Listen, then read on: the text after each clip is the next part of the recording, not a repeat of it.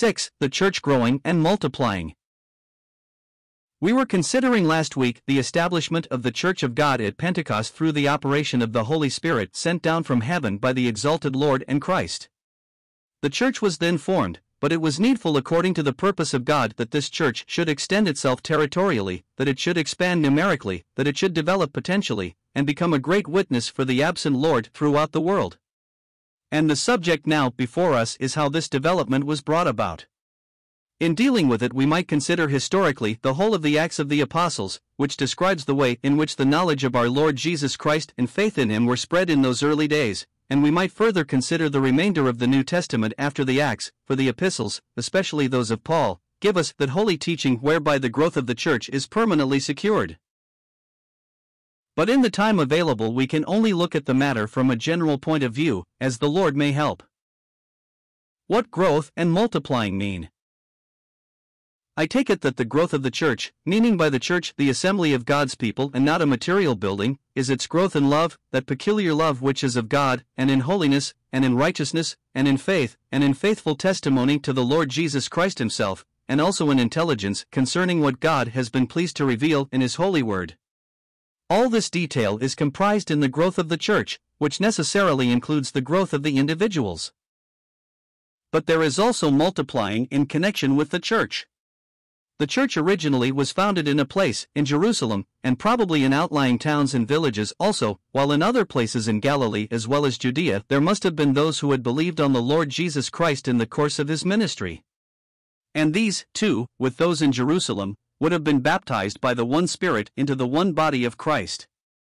Still, while a local church was first formed, it was the purpose of God that it should spread throughout the whole world, that it should multiply its companies, and that it should increase numerically. And we know historically that this result was brought about by the spread of the full gospel story of our Lord Jesus Christ. You will probably have noticed that we find these two words, growing and multiplying, used with reference to the children of Israel. They occur in Stephen's address to the Sanhedrin, Acts 7 verse 17.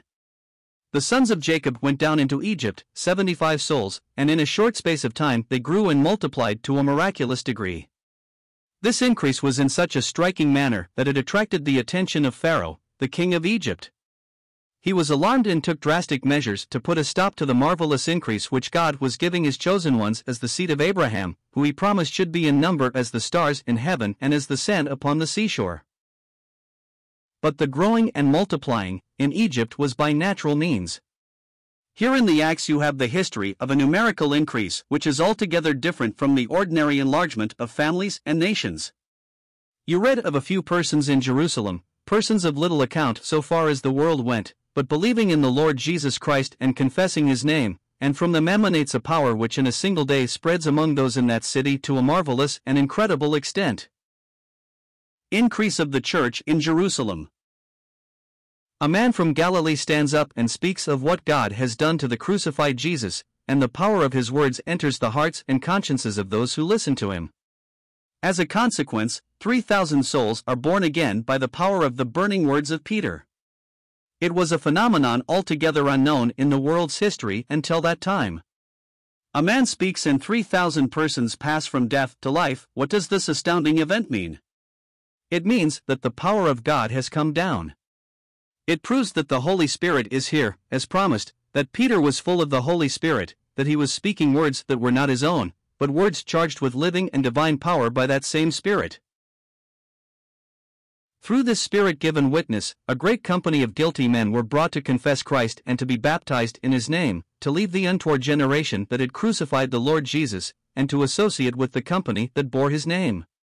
These 3,000 souls in Jerusalem were added to those that believed, and this was how the church grew and multiplied even in that day of its birth at Pentecost. Day by day the progression went on. Day by day the church increased. As we read, the Lord added, daily. Men here, women there, children too, heard the same words of grace and power, and the same mighty result was wrought within them. They were brought to own the name of Him who was crucified in their midst so very, very recently. 50 days or so had passed, that was all, since that awful event. But the preaching proceeded and the converts multiplied amazingly. Wholehearted devotion filled the hearts of the disciples. They were prepared to give their lives for him who had suffered for them. The mighty change was wrought by the power of the Holy Spirit of God. Let us look at the effect as it was displayed in its simplicity and its power in Jerusalem, for it is a lesson that we, as those that belong to the Church of God, must never forget. The power for growth in grace, the power for multiplication in numbers is now what it was then. The same mighty, changeless Holy Spirit of God is still here to see that the church makes its proper advance and that it does its work in announcing the glad tidings everywhere throughout the whole world. The church rapidly increased in Jerusalem, so that we read of a multitude that were together, of a multitude of people believing, Acts 4 verse 32, Acts 5 verse 14, Acts 6 verse 2. Jerusalem was very thickly populated at that season of the year, and great numbers of visitors to the annual feast were also lodged in the immediate vicinity, but there was the fact that grace was working mightily among the Jews from other lands, as well as among the bloodstained betrayers and murderers of Jesus Christ of Nazareth. The good seed was springing up and bearing fruit abundantly. God had mercy upon that guilty city that had slain the righteous, the Holy One. Their sin was at their very door, but where sin abounded, grace did much more abound, and so large numbers were brought to believe in the Lord Jesus Christ. A great company of the priests also were obedient to the faith. Spreading outwards. But while the testimony to the exalted Christ was to begin at Jerusalem, it was not to remain there. God saw to it that the word of the gospel should go out elsewhere from that center. Accordingly, we find that persecution arose to disperse the disciples. A valiant witness for the Lord Jesus Christ had to surrender his life for his master. Stephen died and received the crown of martyrdom, but the persecution that began with him spread with unmitigated fury throughout Jerusalem.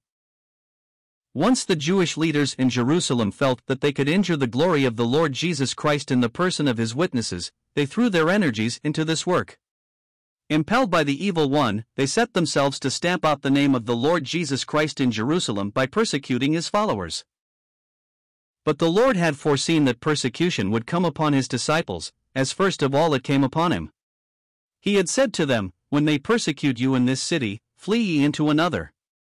Accordingly, the believers in Jerusalem were all scattered abroad, except the apostles. But in other places they did not cease their work of witnessing for Christ. They went everywhere preaching the word.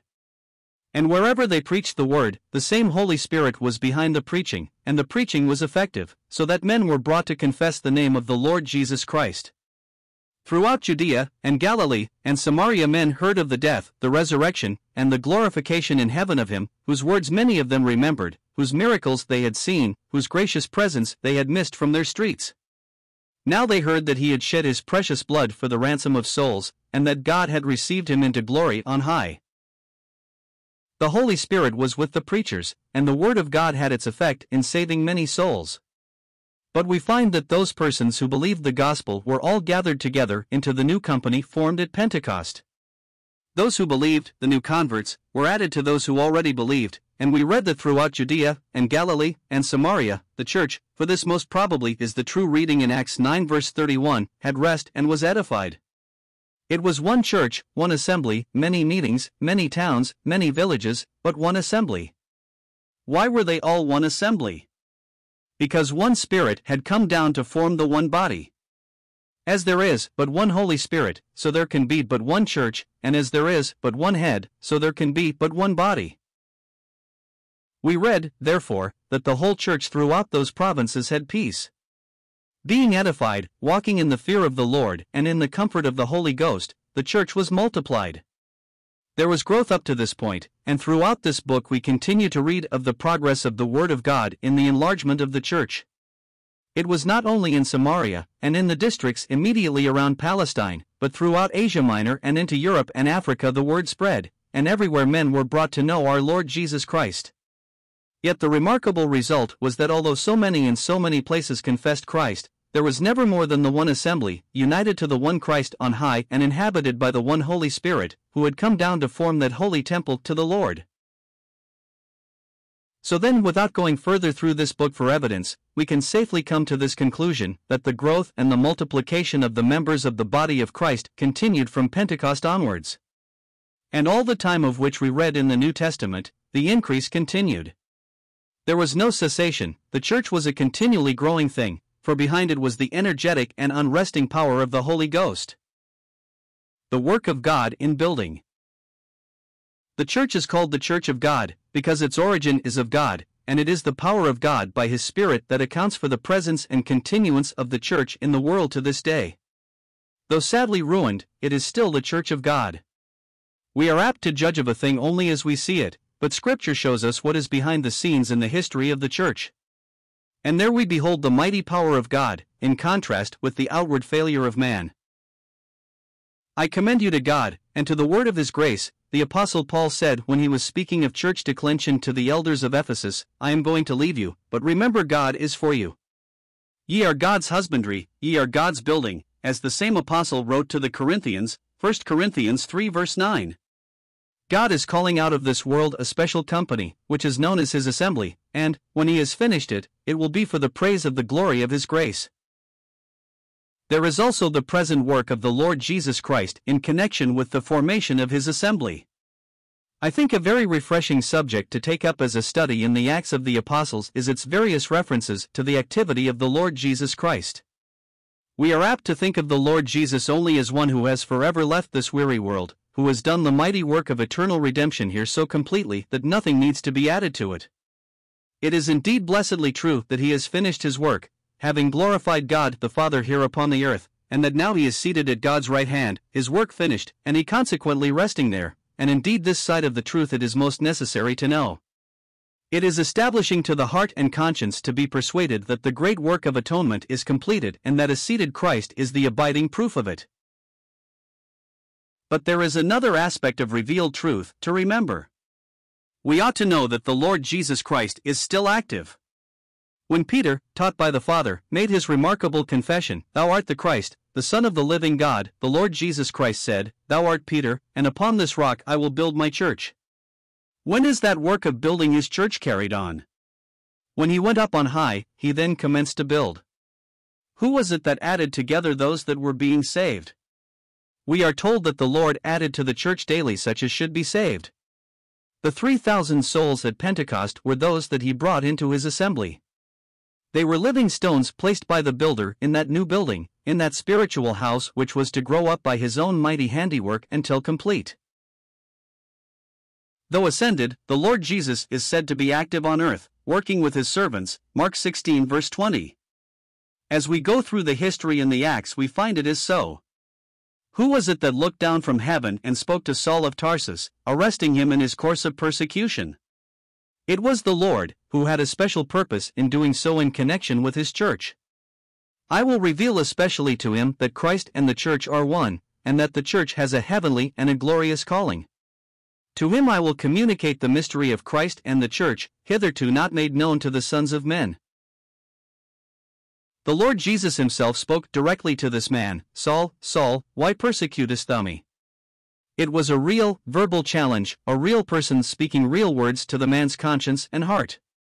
It was not a noonday dream, he was smitten to the ground, and the persons around him heard the sound of the voice. It was a substantial vision, right here in the world, and was the result of the special agency of the Lord Jesus at work in the formation of His church. We may take comfort from the great fact. When here the Lord said, My Father works hitherto, and I work.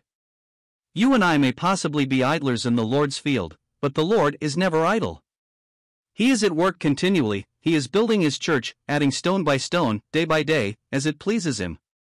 The Lord has a purpose before Him that the church may be completed, and until His church is completed, He will never cease from His labor.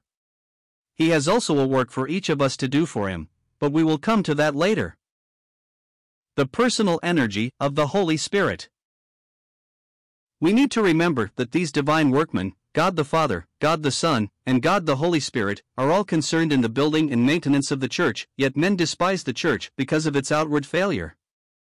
God has revealed in His Word the truth concerning the essential nature of His church, and He has associated its establishment on earth with the special agency of the Godhead, God the Father promising the Spirit, God the Son shedding the Spirit forth at Pentecost, and God the Holy Spirit founding and forming the assembly. A more correct title of this book containing the history of the early church would be The Acts of the Holy Spirit, not the Acts of the Apostles. All through it the acts of the Holy Spirit are recorded. Whatever the various servants of God did in preaching and teaching, they did as they were animated by the Holy Spirit. The Holy Spirit was behind Peter, Stephen, Philip, and others, guiding and controlling them and their service. For instance, the servants of the Lord wanted to go on one occasion into Bithynia, but the Spirit suffered them not. It was not the will of God that they should go to that place at that time. Acts 16 verse 7. Is this directing government of Christian service a thing of the past only? Has the Holy Spirit departed from the church? Is the church an empty, tenantless wreck and ruin? No, the Holy Spirit is still here to take up those who desire to be used by Him and to use them in this glorious work of edification and evangelization, so that the church may continue to grow and multiply. Before we think about what our service should be, let us think of that blessed holy person who is at work in connection with the establishment and the development of the church, which will ultimately sit with Christ on His throne and reign over the earth in His name. The edification of the Holy Spirit. The work of the Holy Spirit does not cease because of human failure, though it may be hindered. In the Acts we get historical examples of His work outside and inside the church. When we come to 1 Corinthians 12, we shall find the nature of His work in the assembly. The Holy Spirit gives His gifts to aid the spiritual life of persons in the church. He gives a word of wisdom to one and a word of knowledge to another for the benefit of the whole company. He provides just what is needed for the growth and development of each assembly, so that it may not be lacking in any one spiritual grace. What is the great object of those diversities of gifts exercised by that one and the selfsame Spirit? The 12th and 14th chapters of this epistle show that they are exercised for the edification of the saints, for the express purpose of building up the church in the faith of God's elect.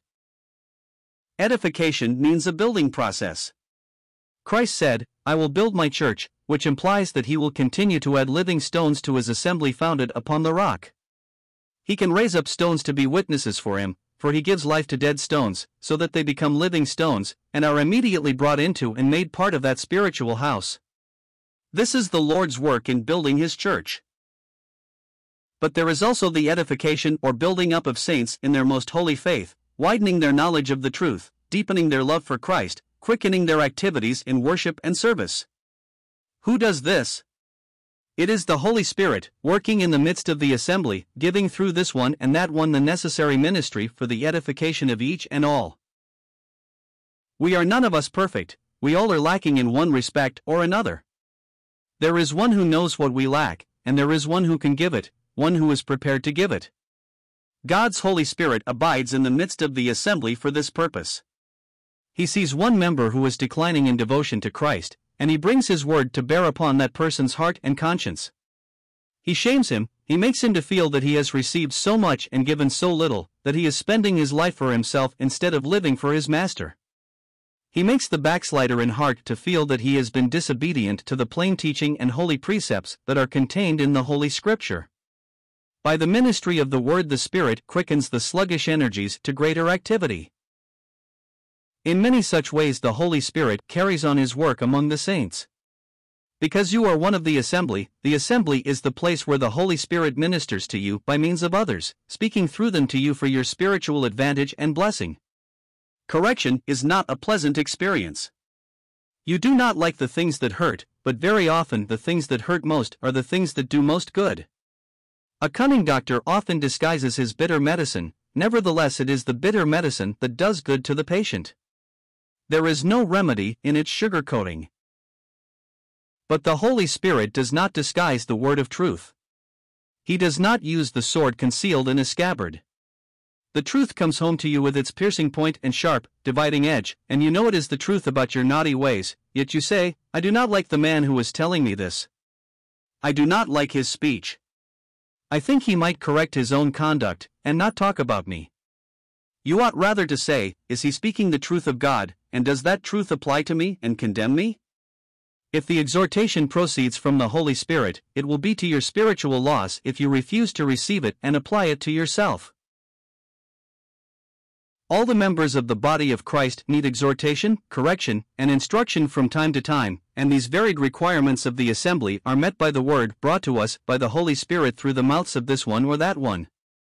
It may be simply the inaudible speaking of the Holy Spirit within ourselves. Many of us can say that some of the sweetest thoughts of the things of God in connection with the Holy Scriptures have arisen within us in the assembly, without a sound to be heard. Often and often, in those sweet silences of the gathering which are of the Spirit, He speaks to our hearts in a still small voice. Oh, for ears to hear and hearts to receive what the Holy Spirit would bring before us at such times. He is truly the great and capable teacher. He will guide us into all truth, and He always will lead us on if we will only let Him. He is here with us to work in the church to the edification of all by means of the gifts that He Himself has given. The Lord gives persons to His church. In Ephesians, for we have yet another side of this subject. We there read again of gifts, but they are spoken of in connection with the head of the church, the one who ascended up on high, and not, as in Corinthians, with the Spirit who has come down from above. The exalted head is the one that gives gifts to men, and we are told that He gives some apostles, and some prophets, and some evangelists, and some pastors and teachers. He gives the persons, the men themselves are His gifts to His church. There is thus a slight difference between the gifts that we read of here and those we read of in Corinthians. In Corinthians we read of the Holy Spirit giving a word of knowledge, a word of wisdom, or the like through one person or another. He impels one person to pray, and another person to prophesy, and so on. There the gift is the thing that is done, the action, the use of the organs of speech in the assembly, but here in Ephesians, the Lord, as head of the church, gives certain persons for the benefit of the assembly. He gave apostles, Paul and others were actual persons, who were given to secure the establishment and the growth of the assembly. In Ephesians we are not shown how the unseen Spirit works in a variety of ways through this one and that one for the benefit of all. Here we learn that a particular person receives a particular gift from the Lord, and that gift brings responsibility to use it for the spiritual well-being of the whole church. If the Lord who went away from this world has bestowed a gift upon any of us, then we are directly responsible for its use to Him who gave that gift. We shall have to answer to Him, and that is why the Lord is spoken of here as the head. The apostles, prophets, and others were all in relation to the head from whom they derived their usefulness to the church. By and by they must all stand individually before their Lord and head to give an account of what they have done. We are not responsible to the Holy Spirit in exactly that way. The Holy Spirit has not taken His place in the church on earth for the exercise of supreme rule and authority, except that He has the authority which is proper to Him as proceeding from the Father and the Son. As Isaac figuratively represented the Son, so Abraham's servant represented the Spirit. But the Lord Jesus is in the place of authority and power and supremacy in all that concerns the assembly, and He has bestowed upon the church her gifts, those persons who are responsible to Him for the perfecting of the saints, for the work of the ministry, for the edifying of the body of Christ. We have no apostles now. The early apostles have all passed away, but we have the apostolic writings. All that is needful for us to know we possess in the Scriptures, for the apostles and prophets have once for all laid the foundation of the church. We have the writings of the prophets as well as the apostles. Luke was a prophet, Mark was not an apostle, but he was a prophet. These two prophets wrote the mind of God about the life of Christ, each for a particular purpose in the scheme of divine instructions for the church. So we have the writing of the apostles and prophets as the foundation upon which the church rests.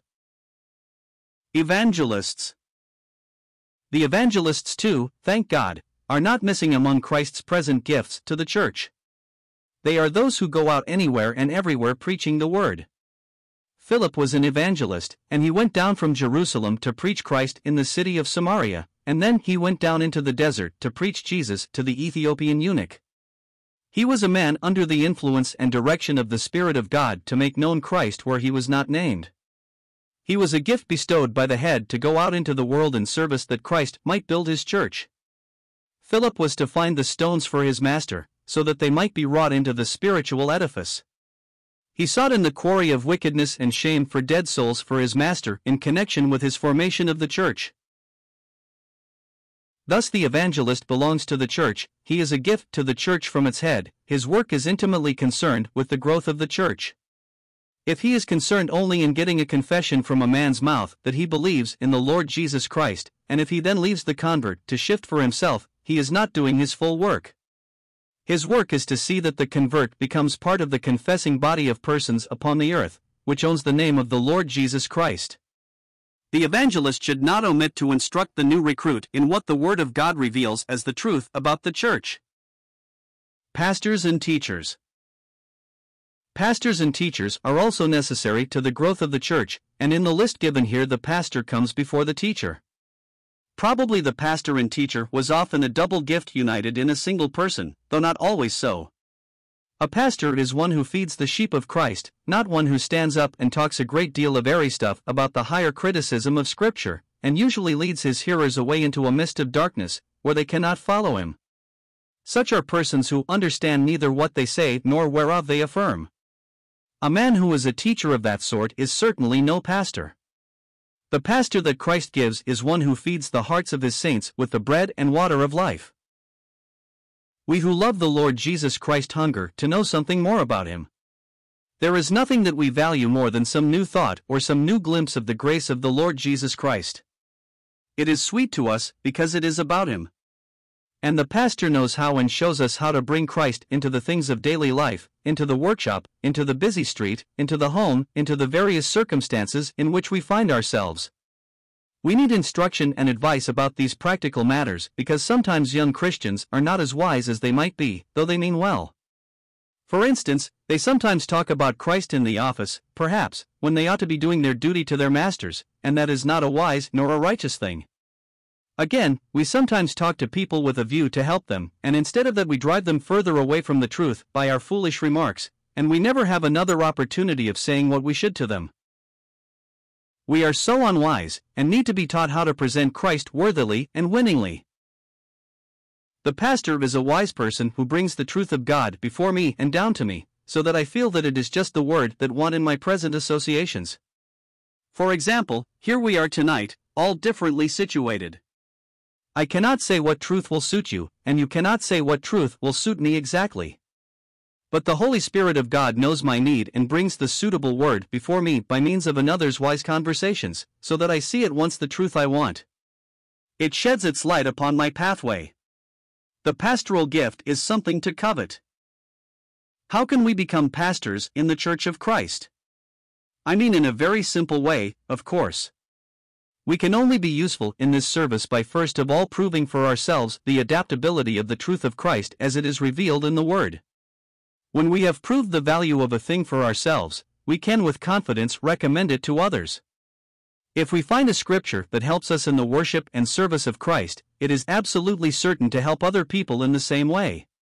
We may, therefore, with confidence recommend to others what we have found good for our own souls, and so in a simple way we can feed the sheep of Christ. Teachers are gifts employed by the head of the church to lead on the saints in knowledge of what is revealed in the Word of God. The whole body growing. Without dwelling further on the various gifts, I want to draw attention to the direct reference made in this scripture to the growth of the church. In verse 16, we read, "From whom, that is, the head, the whole body fitly joined together and compacted by that which every joint supplies, according to the effectual working in the measure of every part, makes increase of the body to the edifying of itself in love." Here all the saints are viewed in the unity of the whole body, which makes increase of itself because of its association with the head in heaven. This is of immense encouragement. If you are really a confessor of the Lord Jesus Christ and belong to the one body of Christ, you are included in this supply of vital energy communicated by the heavenly head for the well-being of all.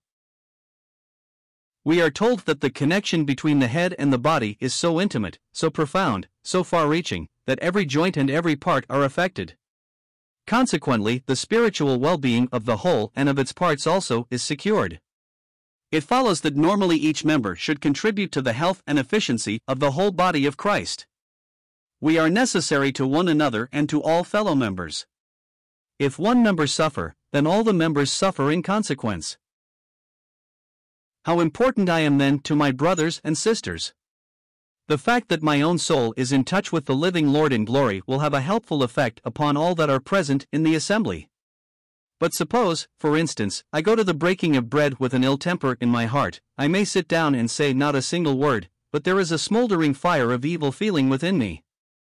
I am a silent hindrance in worship and prayer to every brother and sister that is there. I ought not to have come in such a condition. I ought to have confessed this sin. I ought to have owned it to the Lord in private. I ought not to have come unwashed into the holy assembly. What I wish to convey is that without saying a word it is possible by my personal failure to mar the worship of God in a whole meeting. This is because every part of the body contributes to the efficiency of the whole. This statement applies to sisters as well as brothers, to young as well as to old, to every part of this wonderful structure which the Lord is energizing. We are all so united one to another that, if anything is wrong in one person, it has an ill effect in others. The converse is also true. Let me come with my soul happy in the Lord, let me come empty of self and full of the Holy Ghost, let me come with my heart uplifted in praise to worship God and remember the Lord in His death, then the radiancy of this inward joy spreads to the others. I do not need to advertise it, the Holy Spirit is there to make it good and make it real, according to the effectual working in the measure of every part. My right condition is necessary to the perfection of the whole, and in this necessity lies our individual responsibility. Individual responsibility. In 1 Corinthians 3 also we find this subject of responsibility with regard to the growth of the assembly. We ought to realize what responsibility rests upon the members of the body of Christ in this matter. It applies to those that are taught in the assembly, and to those that teach, as well as to those that help or minister in any way. There is a great deal of instruction on this point in this chapter, but I can only briefly refer to it. You can study the chapter at your leisure. At the beginning of it, the apostle speaks in a somewhat strange way to the saints at Corinth. He says that he cannot write to them as he would like to do. Their spiritual state hindered him. It was 3 or 4 years since he had left them, and they had now fallen into a state of sad disorder. And instead of feeding them with meat as adult Christians, he has to feed them with milk as babes. Now there was a reason for this low and stunted state. He writes, I could not speak to you as to spiritual, but as to carnal, as to babes in Christ. The flesh hinders spiritual growth. What was the matter? What was wrong at Corinth? Why were they so stunted in growth? They had forgotten that being now members of the body of Christ, they belonged to a new class of persons entirely.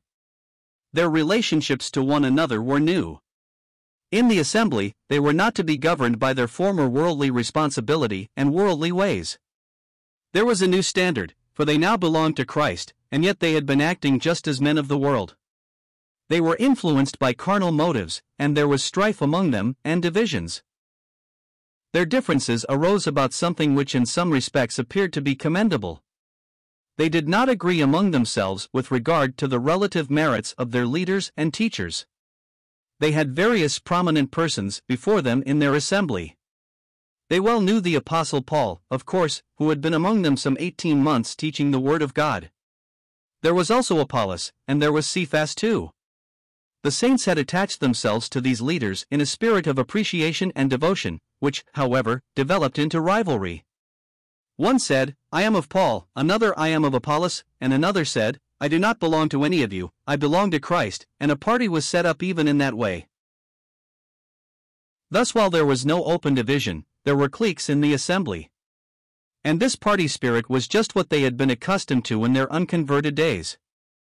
Consequently, the assembly in Corinth had its circles of doctrine. One man was wholehearted for his teacher, and another was wholehearted for his teacher, and they had brought these varying views and feelings into the assembly. They were looking at influential men, they were not looking at Christ as the head of the whole body. When a man said, I am of Christ, that is, I have got Christ in a way that you have not, he made Christ the head of a party instead of the head of the church. His zeal was not according to divine knowledge.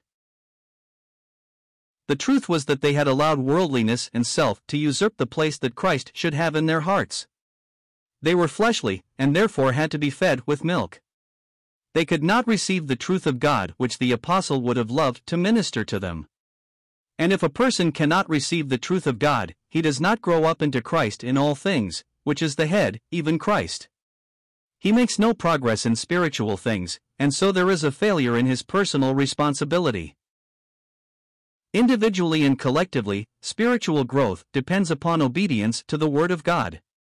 We have an example in the early church, of whose progress we read thus, so the church throughout all Judea and Galilee and Samaria had peace, being edified, and walking in the fear of the Lord, and in the comfort of the Holy Ghost, was multiplied. Acts 9 verse 31, RV. The church was multiplied, and this increase followed a faithful walk. This connection between spiritual growth and faithful walk is important to note. As members of the body of Christ, are you walking in separation from the world? You know very well that the world and Christ cannot go on hand in hand. You know that if you indulge in worldly parties, clubs, and associations, you at once acquire a distaste for the word of Christ, and soon you have no relish for Christ himself. You are asked, "What is the matter with you?" You say, "I do not know." But you do know, it is the result of your association. You have been allowing the love of worldly pursuits to creep into your heart, and this is destroying your communion with the Lord. You do not like Bible readings, you do not like to read the Word of God yourself, nor to read it with other people. You do not grow in grace and truth. Why is it? Because you have fallen into worldly ways and carnal habits. This is what the apostle upbraided them for at Corinth, and the passage provides a word of caution for all those who are being taught in the truth, lest they should by their own practical failure interfere with the church growing and multiplying as a whole. Now, in the latter part of the chapter, Paul speaks about teaching and service in the church. He speaks of laying the foundation, 1 Corinthians 3 verse 10. He himself laid the foundation in Corinth, and the foundation was Jesus Christ. Works which stand the fire. Other persons came there afterwards and taught various doctrines. They built upon the apostolic foundation. But some of the workmen, some of God's workers in the assembly at Corinth, had not been building wisely. They had not been serving the saints faithfully. They did not have the Lord before them to direct their work, and they had not used the right material, the truth of God, in their work, and the apostle here warns them against this improper and unfaithful service.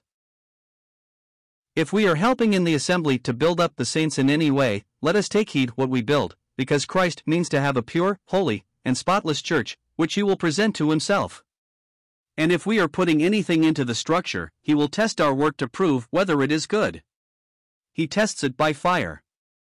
The apostle deals with the subject in figurative language. Some build on the foundation gold, silver, precious stones, others wood, hay, and stubble. In the day of Christ, he will try every man's work, to show publicly what sort it is. Fire will try every man's work, and some of it will disappear, being only wood, hay, stubble. Gold, silver, precious stones will stand fire. And only what is of God's word will stand the fire of his judgment, his final test. The Bible is the imperishable word of God, and if I put into the heart of my fellow Christians what is the truth of God contained in this word, the work will stand. But if I minister my own thoughts and opinions, the work will be destroyed in the judgment day. Let everyone take heed what he is doing in the church of God. It is a terrible thing to put a stumbling block in the way of one of Christ's little ones, and to cause him to fall. Some are placed in difficult circumstances wherein they have to walk every day, and any moment they are liable to slip and fall. What am I doing? Am I holding out a helping hand to them, or am I giving them a push? If I give them any helpful advice, I must give them what is written by God. If I do not, it may do them more harm than good, and this service of mine will be burned. But there are also the good workmen of whom the apostle speaks. Their work will stand inspection when the master comes, and he will say, "Well done, thou good and faithful servant." Oh, let us covet to be good workmen in the sight of the Lord, faithful workmen in the service of our Lord Jesus Christ. If you are seeking to help a person in spiritual distress, what is the good of reading to him something out of Shakespeare or Milton? Such literature may be useful in some matters so far as this world is concerned. But the use of God's holy word is to keep you loyal to Christ of whom that word speaks. Help him then with what is sterling and good, and you shall have your reward. A man who wishes to work well chooses the best material for his work. In addition to the second class of workmen, whose works are burned, but they themselves saved, there is a third class. These are wicked and terrible persons, who defile the holy temple of God, bringing evil, poisonous teaching into the assembly of God. Nothing is said of their works, but the apostle says solemnly of such an one, him shall God destroy.